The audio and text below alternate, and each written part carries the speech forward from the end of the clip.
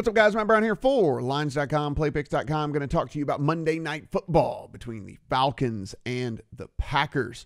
Guys, before we get started, please go ahead and hit that subscribe button on the channel. Everything we do is free here at the Lines channel, website, everything like that. So really appreciate the support. Give us a thumbs up, and then also let us know in the comments how you're going to play this game tonight.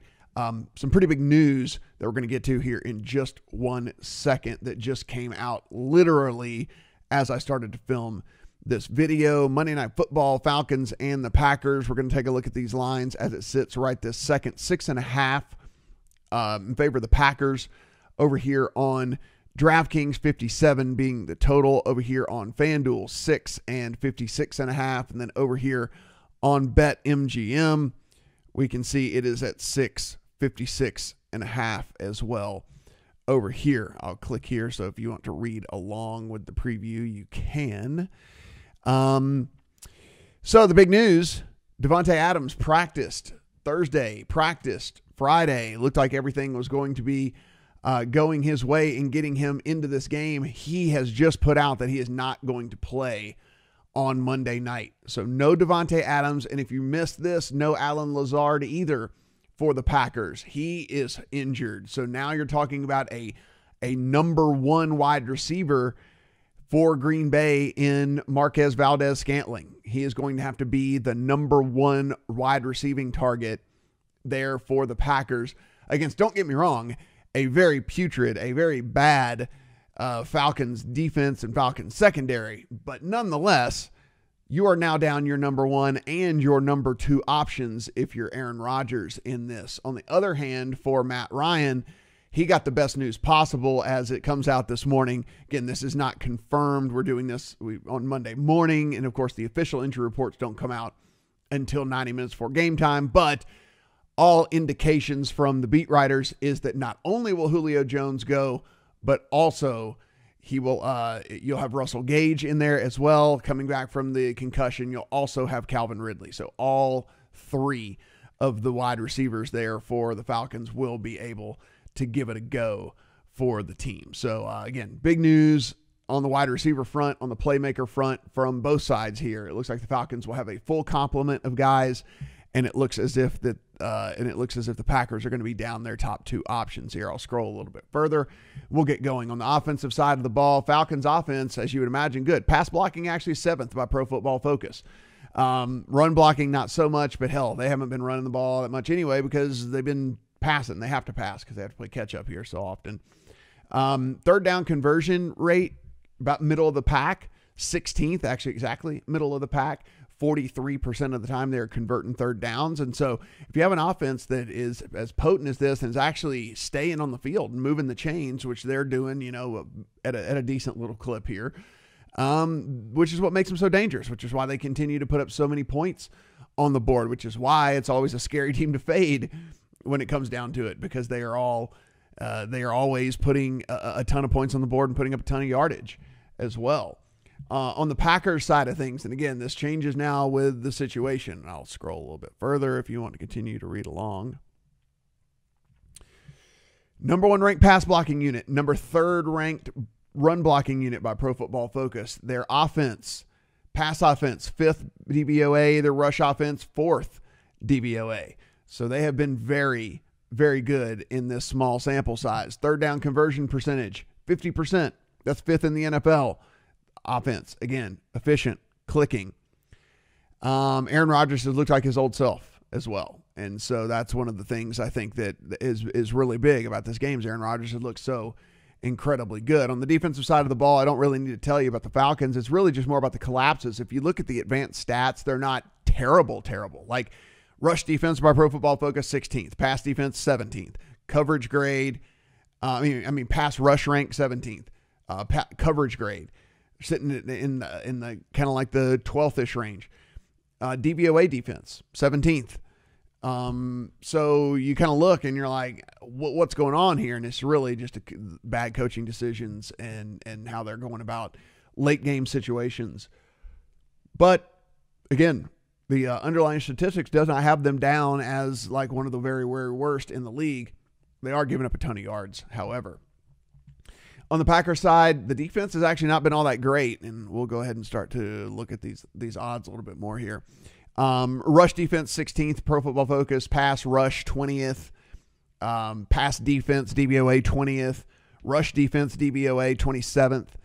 So the defense has actually been giving it up pretty good. And if you look at how much yards per play they give up and how much success rate they're giving up with through the air and on the ground, it's actually pretty bad. And so the Falcons team that's been rolling should be able to put up some yards as well. So let's go here and talk about the total and make a case for the over. A case for the over is that the Falcons score a ton of points in every single game, and conversely are kind enough to give the other team a ton of points as well.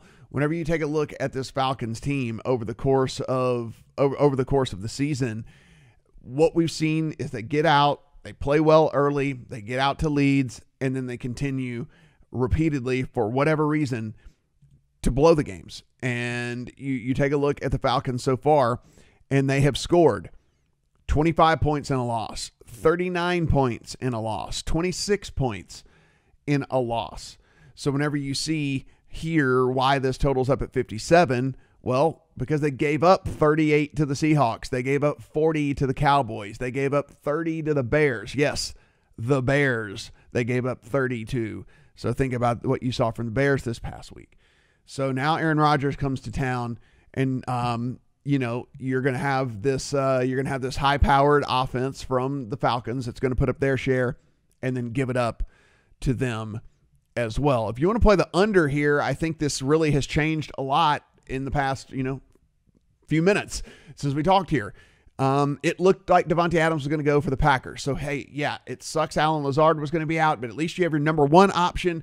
MVS, Marquez Valdez-Scantling moves into that number 2 role. You still use Aaron Jones out of the backfield. He's been catching a ton of passes. And so, you still have some semblance of the offense. Now with Davante Adams out, Allen Lazard out, now you start to wonder, are they going to be able to move the ball as effectively here? Marquez Valdez-Scantling let's not remember, this was the guy they wanted to be the guy. They wanted this guy to be huge for them. And instead, he could never win the wide receiver 2 position. He couldn't beat out a bevy of guys and was always the 3rd or 4th option. And now he's going to have to be the primary option in this game tonight against the Falcons. Now, again, Falcons defense has been poor, but sometimes guys are meant to be 1s. Guys are meant to be 2s. Sometimes guys are 3s. Really hard for a 2 or a 3 to become a 1. I think we're seeing that play out in Houston right now with Will Fuller and those crew, Randall Cobb and whatnot. And I think we're Brandon Cooks, and I think we're kind of seeing that could be the case here for the Packers tonight. So again, on the underside of things would just be the fact that the Packers aren't able to do what the other 3 opponents that the Falcons have done so far this year and put up a ton of points on the scoreboard and light up the board because of the deficiencies they're having with the injuries. So, which is just unfortunate, but a case that we're going to have to deal with tonight. On the player prop side of things, I can only imagine as we scroll down here, these things are going to have been pulled off the board with the news. But so as we look, you see down here receiving yards, they've pulled most. It's only Gurley and Gage that are actually listed here. Maybe we can find some player props that are still on the board over here at FanDuel, and we do, but they have jacked up Aaron Jones. So that was going to be the one thing that I was going to try and see if we could take advantage of, was Aaron Jones receiving yards. With Davante Adams being out, what we've seen is Aaron Jones been a huge part of the passing game already so far this year anyway, but I can only imagine more reliance on Aaron Jones, more check down plays, more designed plays to get the ball in his hands. Now, 38.5, I kind of had him projected more in the mid 30s as far as the receiving yards go. As a tick up, I kind of had him in the high 20s, low 30s with Davante Adams being in there. So obviously I give him an extra catch, maybe move him up 5 or 6 yards. So that still puts him more in that 35, 36, 37 range. 38.5 is a big number for Aaron Jones, even if I do think that he's going to be a part. So pretty interesting. So keep an eye on this, guys, throughout the course of the day. Monitor this and see where it ends up whenever they actually repost something at DraftKings. Do they have anything over here on MGM just in case? No. So same deal. They have pulled everybody off of receiving yards except for Gurley engage here. If this thing comes back, if, let's say MGM puts up a number in the high 20s, we're going to play the over on that thing. If same deal at DraftKings, if they come back, put up something in the high 20s on Aaron Jones, we're going to play the over. If they come back and put up something egregious like mid 40s or 50s or something, because they think that's going to happen, we're going to play the under. So just keep an eye on that and monitor that and see what they do with that situation. That's going to create a bunch of opportunity for him, but not so much where he's now, don't let them post a number that we're just going to automatically bet the over on, because that's just not how this works. And that's not how we win money. So we're not going to do that either. With this situation, depending on game flow and how you think this is going to go, is really going to be how you go about playing Aaron Rodgers now.